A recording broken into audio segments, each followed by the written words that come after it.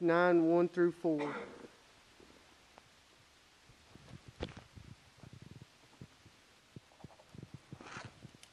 Acts 9, 1 through 4.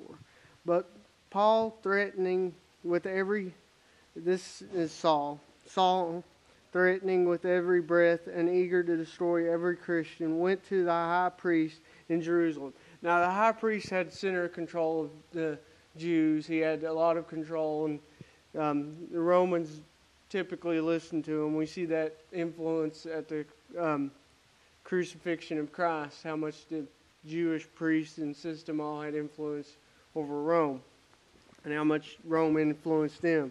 Most of the Romans were Jewish, so the high priest kept peace in a way with the Romans.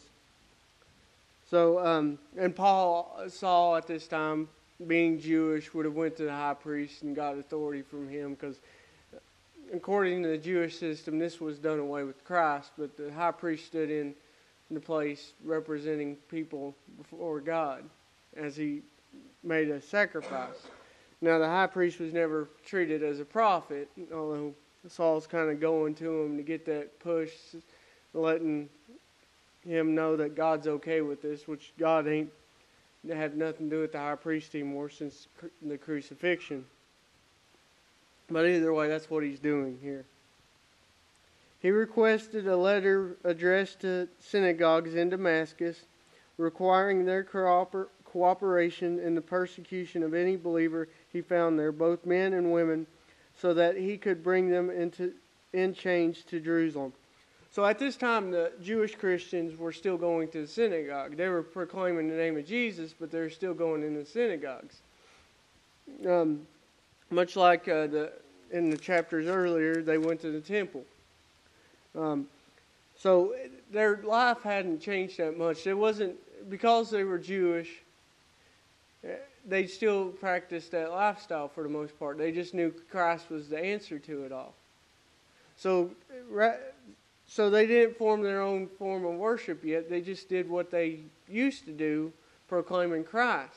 Now, they didn't do the sacrifices or anything anymore, I don't believe, but they just kept going to synagogues and worshiping there. It was just they knew they were worshiping Jesus at this time, and they'd share Jesus there. And this is what Saul didn't like, them sharing Jesus in the synagogues. So the high priest, kind of being in charge of the Jewish system, made this decree to the synagogue so that if anybody proclaiming the name of Jesus would be cast out and they could have him killed. So that's what's going on here. And Saul's mission, I guess, is go around collect them from this and bring them to execution.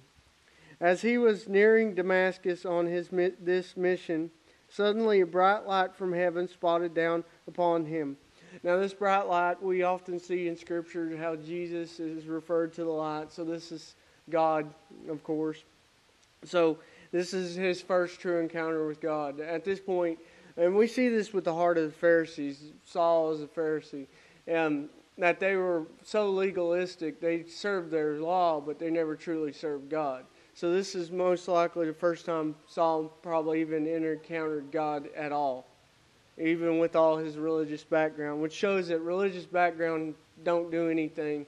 Jesus does it all. He fell to the ground and heard a voice saying to him, "Saul, Saul, why are you persecuting me?" So, of course, this voice is from Jesus, but it's a testimony to Saul, and this would change Saul. Sometimes God has to speak more clearly to us for us to hear him.